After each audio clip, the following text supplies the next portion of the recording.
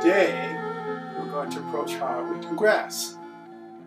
I have two different methods. One when I'm in studio, and the other when I'm doing plein air. So come along, let's check it out. Hopefully it's something you can utilize when you're painting as well. As we have done it in the past, I like to wet my board so that when I lay my paint in, it comes in nice and smooth and even. The board can't be too wet. Then when I lay in my colors, both light and darks, medium tones, all in one swoop as much as possible. Now the advantage of doing it this way, when you're doing grass, is that you can push the dark areas into the light areas to create or simulate grass blades. So where it's dark, you stroke it up into the light areas, and where it's light, you stroke it up into dark areas. This gives us a sense of grass blades showing up without having to paint every single detail of grass blade. And as you're doing this, I'm utilizing the airbrush to keep areas damp, so that allows it to be a little bit softer, not so crisp in edge.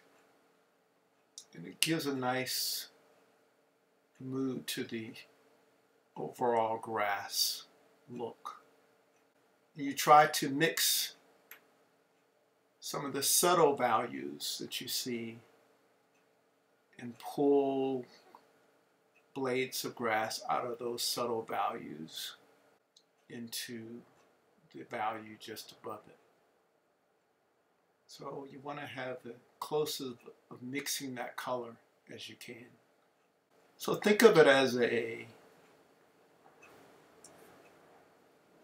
shape of a light value over of a dark value that gives sort of a silhouette, and you're pulling those strokes out of those silhouettes, one on top of the other on top of the other.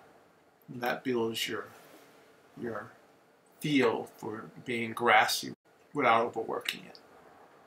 Now on the right side, I approach it slightly different. It represents if I was doing a plein air painting. I like using older worn out brushes where the hairs are uneven, and I push against the brush, and I'll give you an example of that. Or I'll use it sideways and push it up, and it gives me those irregular strokes, broken up areas, and you can see where it leaves rough areas of paint that looks like irregular grass in the distance. When I say I like a beat up brush, this is an example of an old beat up brush. And you would normally stroke it like so.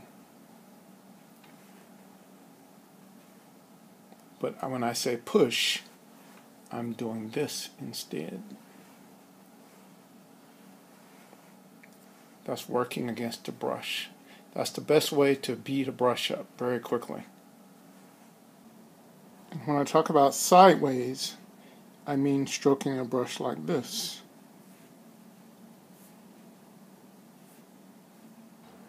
The principle remains the same as far as pushing dark shapes into the light shapes or strokes, and pushing light strokes into the darker strokes above it. That gives us the simplified texture, and then you can pull a few blades of grass within that shape, but not too many, because you want it to still feel simple and not overworked. That's the overall concept, to get a feel for grass without having to do every single blade. So here's what the final feels like. A field of grass, and not overly painted or overly stroked. So I hope you get a sense of how to approach grass in a more simplified fashion.